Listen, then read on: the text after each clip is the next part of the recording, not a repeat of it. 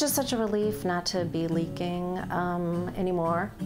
So I realized that a lot of the time I would kind of like tense up if I was going to cough or laugh, that I would like cross my legs or kind of do like a preemptive maneuver, so I would kind of minimize the leak.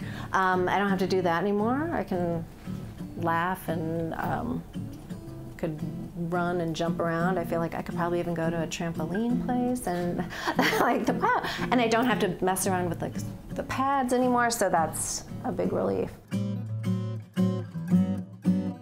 I think if more women knew, number one, this could happen, and number two, it doesn't have to change your whole life, that there are treatments available, and also knowing that it's enough of an issue that there's a whole clinic devoted to this with a lot of staff, and I think 3 doctors, surgeons who specialize in this, so clearly there's a need for it.